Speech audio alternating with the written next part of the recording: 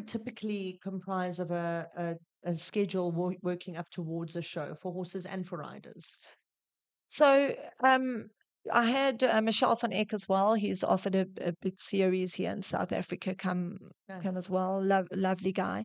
And it was also interesting to see how he reads the horses as well. So Michaela's older horse Vulcan doesn't need a lot of jumping at all. So we keep him fit.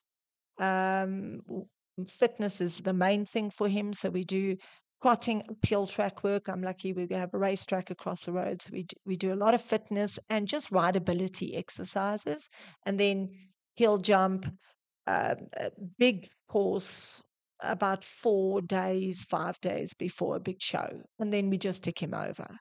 Other horses that can be a little spooky and sharp need to jump quite a lot. They don't have to jump big, but they would need to do.